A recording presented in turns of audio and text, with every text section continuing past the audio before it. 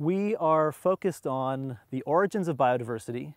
In other words, historically, what factors lead to the generation of the many, many different species that we have, and then how and why biodiversity is maintained.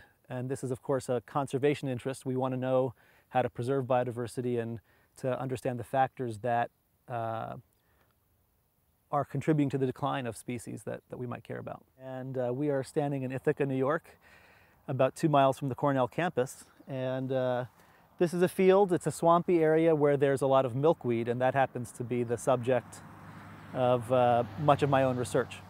Milkweeds in the Americas, mostly in North America, and then a few that make it into South America. And they are all characterized by being rather hostile environments for the insects that consume them. It's a hard life for some of the insects that eat milkweed. You can see here there's a monarch butterfly caterpillar starting its life on a swamp milkweed.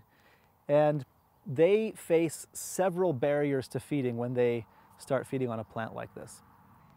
And the picture starts very innocently, sometime in June, typically in central New York. Adult monarch butterfly that migrates up from Mexico will lay an egg on a plant like this.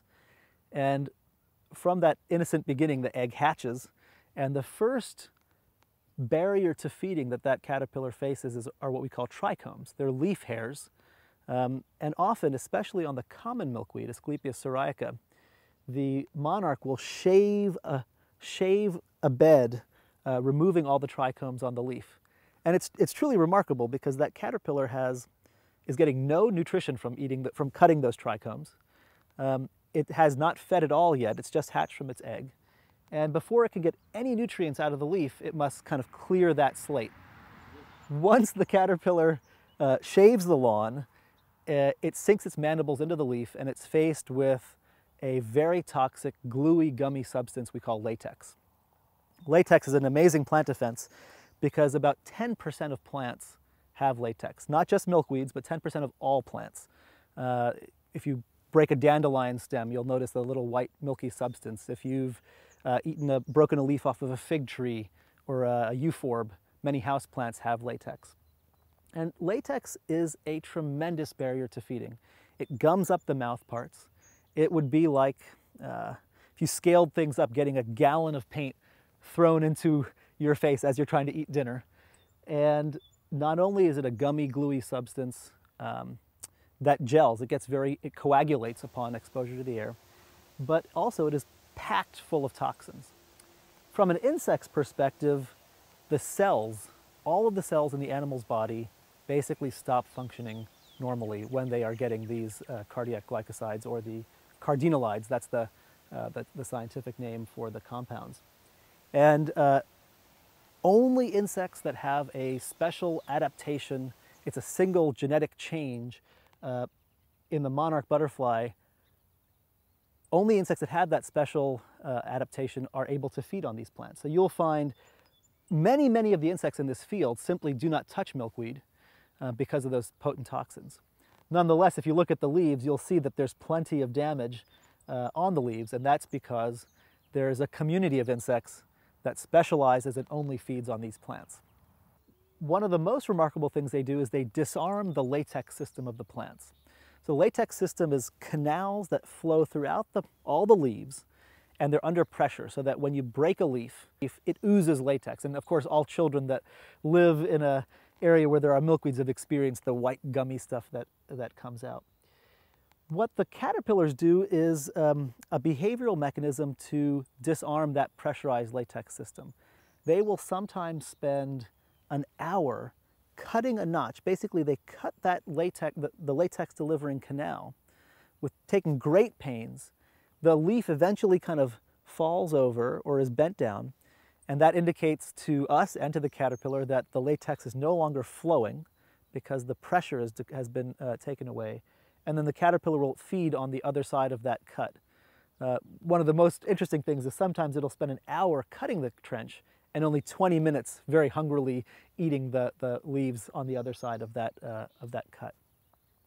And then again, there are physiological and molecular adaptations to deal with the poisons. Still, I think one of the remarkable facts of life is that if you think about each monarch butterfly female having 200 to 400 eggs, if the populations are going to stay constant over time, what that means is that 99% of those eggs that are laid, hatched, start growing, don't make it, they die. And so if you walk through a field like this and you find dead monarchs, as we often do, either insects have eaten them, birds have pecked at them, they've drowned in the latex, that's just the normalcy of life for these butterflies, because they produce many more eggs than could replace them. And so only if 1% of those eggs survive, then the populations will actually remain constant. Although we've chosen to work on milkweeds for various reasons. They're abundant in central New York. They're attacked by by a beautiful fauna of insects, not only the monarchs, but beetles and other flies and other pests. They are not unique. When you walk through a field or a forest, you may think that you're walking through sort of a static community, but in reality, that forest or field is providing all of the energy for all of the organisms that live on the planet.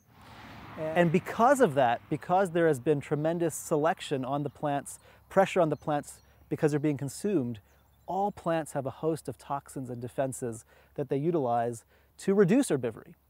Yes, occasionally you see a tent caterpillar or a gypsy moth outbreak in a forest and they defoliate all of the green, but by and large, the world that we live in is green, and that is because in large part, plants are protecting themselves with toxins and thorns and other mechanisms. And so I like to think of the milkweeds as simply one microcosm or one example of the ways that all plants have to cope with being consumed and sort of facing life in a diverse world where there are caterpillars and deer and other animals that want to consume them. And I think to really wrap it up, we believe that it's that reciprocal interaction between plants and the things that eat them that has generated a fair bit of the biodiversity that we see on the planet.